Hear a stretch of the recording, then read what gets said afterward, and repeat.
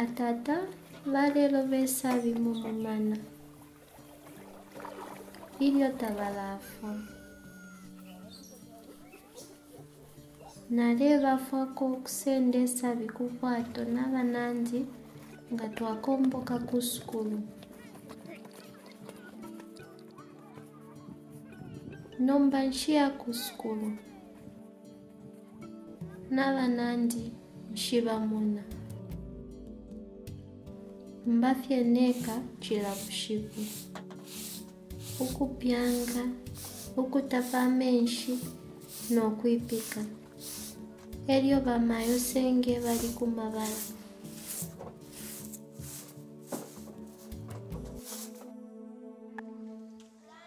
In Zambia, education is free at primary school level, but when students pass grade 7 to go into grade 8, there are fees that are involved. The parents have a difficult choice of trying to pay for both boys and girls, but the preference really, when you have less resources, is for them to pay for boys. There are many girls that drop out of the school system. They go into early marriages. Traditionally, the belief is that the boy, once educated, they will get into a job or get into some business and then support the girls. The main objective is to ensure that girls are kept in school no matter what challenges they're encountering.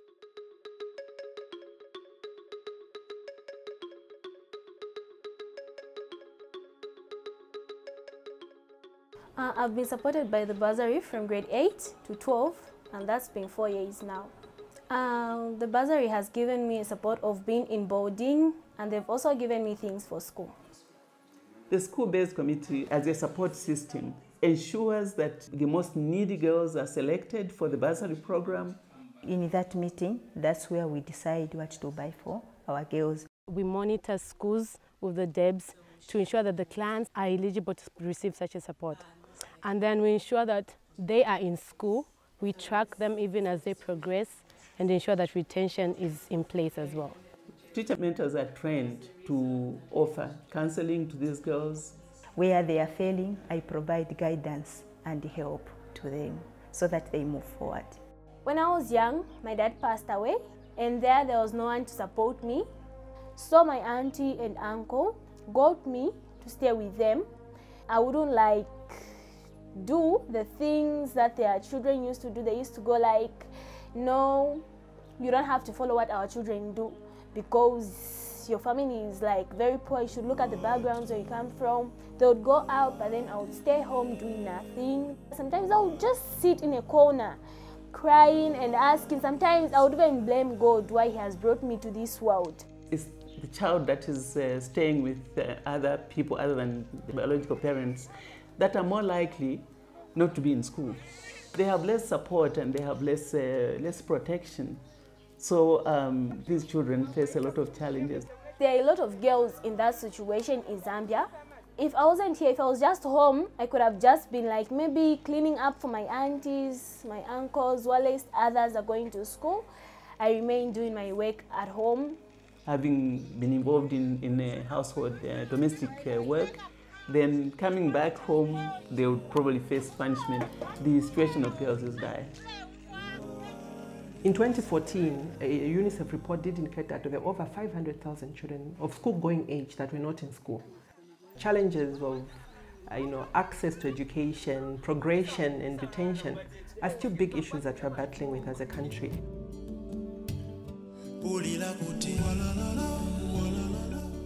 Mwezi wa ufama wewe kuli win and lose. Sometimes apo wapeza, sometimes unapeza. So kapeza kuti ndrama za chepa, nije vichava kuti oro njala ingena pa nyumba. Oro ndrama za kuti nipezi kuti mwana aende ku skulu, nzapezeka nilibe. Dad and mom never used to have enough money to pay for my school fees. Yeah, so sometimes I would stay out of classes for maybe a week or a month. I'll be just at home. Yeah. I was so happy when I heard about that my child has been picked. I was so happy. The support that we give to our beneficiaries comes in 3 forms. We have what we call the individual child support. They do pay our school fees. They buy us uniforms and school equipment. what we are supposed to spend on cheapo now, it is benefiting the whole family. We're able to buy bathing soap, washing paste. So the second level of support is the support we give to this child through the family. So we engage the parents or the guardians and explain to them that this child has been given an opportunity to progress with their education and that there's need for the family to provide support also. My life has changed because I've started going to school every day. Then the third support is a school level support, where we speak with school administrators and explain to them the purpose of the bursary. We do help children form study groups. These are groups where children support each other. So the study group then becomes a platform where these children that are not so good at mathematics, for example, will be helped by those that are quite good at it. So sometimes after classes, we would go study under a big tree at school. My friend is the one who decided to make that study group so that we at least post ourselves. So the children in examination classes take their exams between October and November, and the results are only ready between January and February, and in between children just help out at home. The exams went a bit hard. Okay, I can say they're hard. I'm really nervous and scared because if I don't pass, then my mom and dad will get into problems and then they'll start shouting at me. Our interest is that these children pass. It's very clear, the agreement that we have with our sponsors is that children are only going to be paid for as long as they're able to pass. Children keep thinking, oh, where the results are coming out and am I making it or not? So it's a waiting period. It's a period when children are very anxious.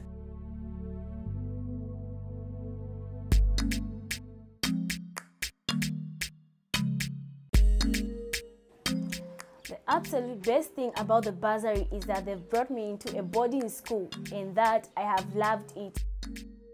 After school, when I reached the boarding house, I changed my uniform, draw some water to wash my uniforms. There are a lot of activities that go on in a boarding school. We go drama clubs, debate clubs, jets clubs. We start making all sorts of activities to present to our fellow friends. If there's no activities going on, I just get my book, make some groups with my friends. It has kept me busy in a boarding because I'm there studying, asking my friends on how to go about things that I don't know. Then 20:30, after done with prep, I go to sleep, then 03 hours, wake up again, start studying, passing through the things that I used to study last night. Then after that, I go to bath preparing for the morning sessions.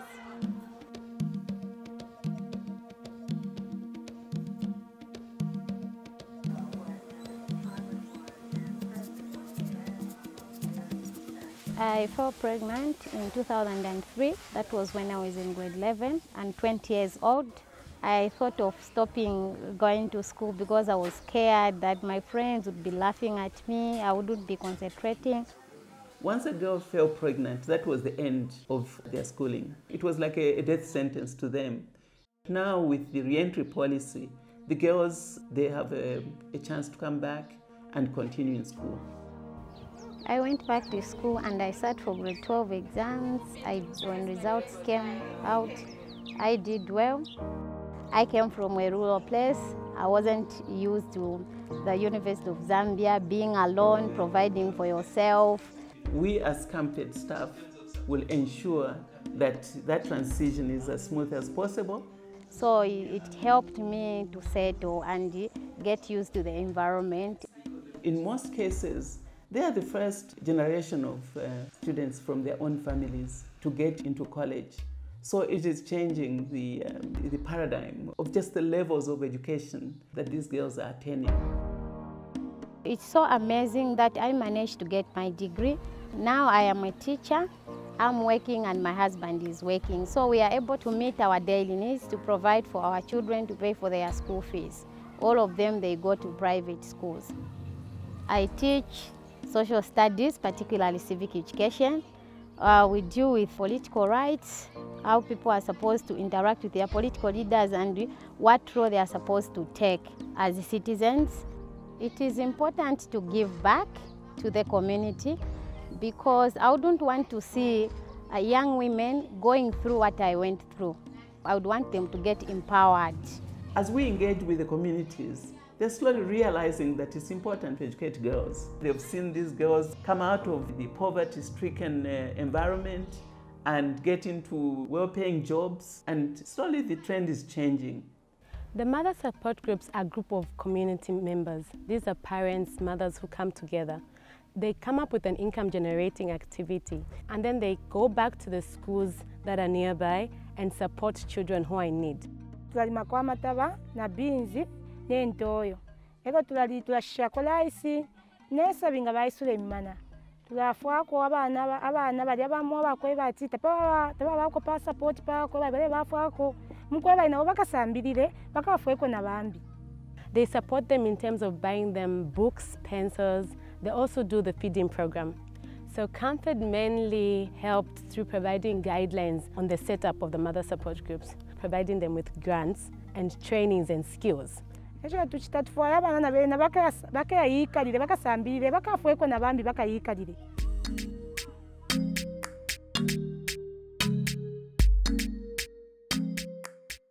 If there's any activity going out in school, I rush, go there, join them, so that I should be knowing new things in life. So right now, I think I'm going to be a sports captain because of how I portray myself when it comes to sports, activities. In a help desk, we've got a lot of activities that go on, like debates, then we also do drama on HIV and AIDS, teaching others. Through the help desks, they are trained in life skills, negotiation skills, skills of being assertive. Dorcas has become focused. She has become determined. She's the one who is active, teaching her friends, exchanging ideas. There are those who learn things from their friends, while they cannot learn things from a teacher. So that's why it's important to have a learning circle in a school. The learning circle is supposed to help the students to tackle the subjects that are difficult for them. It feels very nice because I have that opportunity to teach my fellow pupils and guide them in a way that I'm supposed to guide them. I'm encouraging other girls not to be shy, not to bring themselves down, just to have that confidence that they can be somebody in future.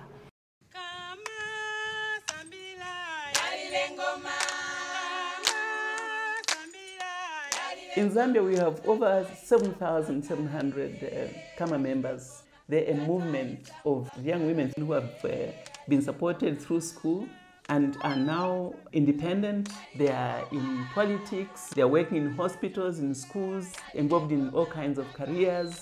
We have people like Alice, a young woman who is now a Comfort program officer. It's a group of sisters who are there to support you, who are there to address the challenges that you're going through, who are there to work hard and make a difference in the community. So we target different areas and locations, like for example, the hospitals. We look at the prisons, and then we look at the old-aged and see how we can help them out by maybe cleaning the surrounding and then providing them with basic needs. We also support children in schools by providing them with school fees, school requisites such as stationery, maybe a full uniform. So I'm currently fostering 2 girls. The 2 girls that I'm fostering come from a background whereby they have been abandoned by parents. They have almost been pushed into early marriage. It's a great motivation to me, knowing that I can be able to support the same way that I was supported. Alice is a special young woman. She knows where she's come from, and therefore that adds even to the level of responsibility that she is inputting in her work as well as in her role as ambassador, really, for the young people. I grew up in a family of 10. My father passed away when I was young, and my mother could not fend for all 10 siblings. It was a great struggle and it was difficult for us, and at the age of 14 I almost dropped out of school, and that is when everything just got so complicated. At that point I was put on the Comfort support. Being in school and given another opportunity, I worked so hard and ensured that I completed my education and pursued a diploma in human resource, and then I also obtained a degree in sociology. Now I use my mind as a key to address the challenges that the girls are encountering in the community. As a youth representative, I stand and represent the youth globally. Last year, I went to Norway to represent the youths and young girls in the rural areas, where I spoke about how they can be supported and empowered in the different countries. Being able to stand and motivate young girls has really given me confidence. I was really a shy person some time back, but now I'm able to stand in the midst of many people and address them. We hope that one day a common member will be a president of of Zambia and indeed of any other country, because these are unique young women.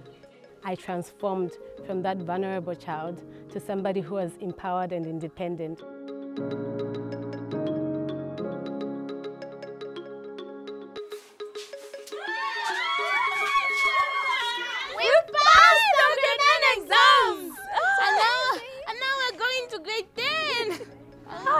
I passed and it feels great. Now I'm in my new school and I've got new friends and we're learning new subjects. Chipo has been given a second chance in life. She is continuing her education, which will enable her to reach her fullest potential. The first day that we came, we never even slept.